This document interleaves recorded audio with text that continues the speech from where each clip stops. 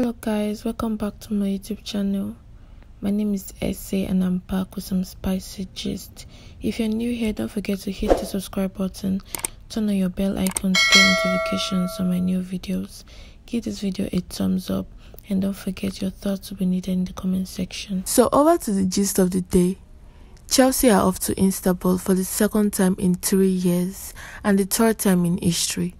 It will be an all-English affair in the Champions League final.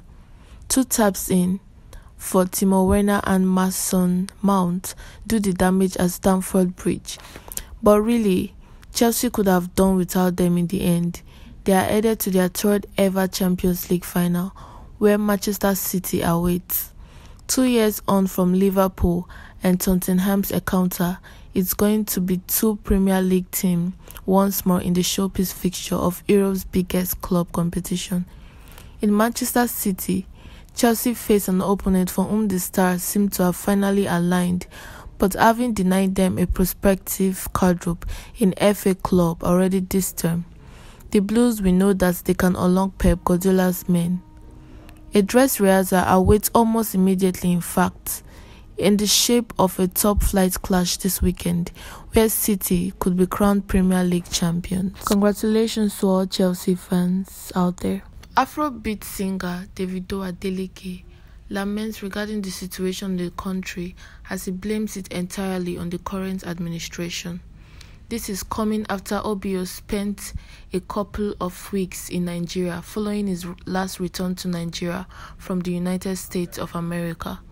Taking to Twitter before hopping on his private jet, Davido condemned any of the current administration supporters as he insists that the airship is not different from being in hellfire. In his words, "God, how did it get to this, man? Anybody supporting this government supposed go hellfire or lie. It's not even ridiculous. No, it's disgusting and evil. Country don't choke, you don't read so they even themselves won't run. Entertainment saves Nigeria." Here is the video.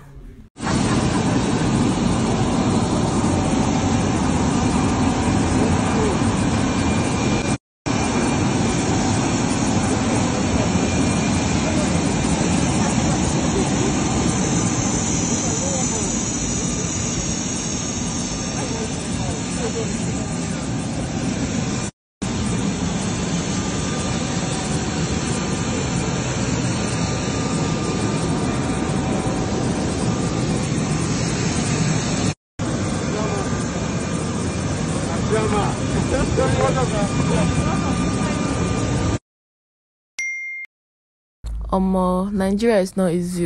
Even myself, I'm looking for free ticket to run away. Group of young men suspected to be Yahoo boys dressed in black robes and red a tie spotted walking in the streets of Auchi, Edo State in broad daylight. It would be recalled some weeks ago in same Auchi, some final year students walked the streets of the city, spraying cash in the air.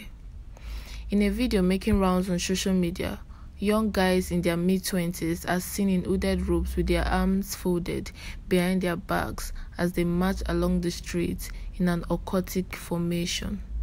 This, however, caused raised eyebrows in the city as residents suspect a fetish gathering of this group.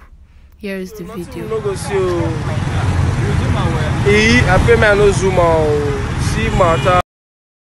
Boys are no longer smiling this period, so please let's all be careful who we collect money from and who we hang out with. And over to the last news of the day. Popular Nigerian actor Frederick Leonard has caused some sort of confusion in the internet space as his alleged marriage certificate hits the internet. The 44-year-old actor, who everyone supposedly thought was single, is said to have secretly gotten married on the 24th of September 2020. According to the marriage certificate circulating online, Frederick Leonard married a mystery woman on the 24th of September 2020 with only one witness, one Mr. Kelvin. The wedding certificate was uploaded on Instagram by an anonymous blogger, Cutie Jules. The post has caused an uproar on social media as it gets diverse reactions, while others say it could be a fake marriage certificate to get a project done or present to an embassy. Others insist that Frederick is too much of a gentleman to lie about his relationship status. So guys, what do you think about this? Do you think it's true or is lying about his relationship status? Anyway guys, that'll be all for now. If you're new here, don't forget to hit the subscribe button, turn on your bell icon to get notifications on my new videos. Give this video a thumbs up and don't forget your thoughts will be needed in the comment section. Thank you very much.